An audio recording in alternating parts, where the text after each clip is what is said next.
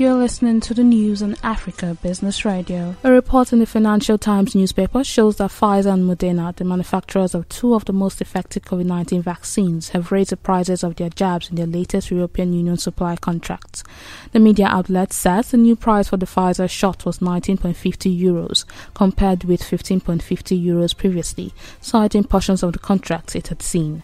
The FT says the price of a dose of the Moderna vaccine was set at $25.50 according to the contract, compared with $22.60 in the first procurement deal, although lower than the previously agreed $28.50 because the order was large.